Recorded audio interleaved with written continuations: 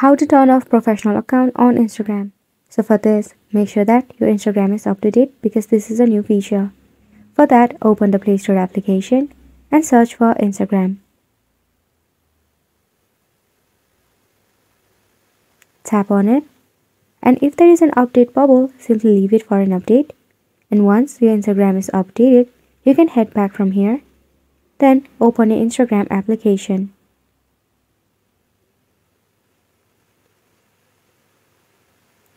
So right here, tap on the profile icon, and if you have a professional mode, you will have a professional dashboard where you will be able to check all of the insight, profile views, and this is something a personal account won't have. So now to convert into a personal account, tap on the three-line icon at the top of the screen. From here, you have to head and tap on Settings and Privacy. Now, from all of this list, simply at the top you will see the option of Creator Tools and Control. Tap on it. Then tap on Switch Account Type and select Switch to Personal Account. Tap on Switch to Personal Account for confirmation.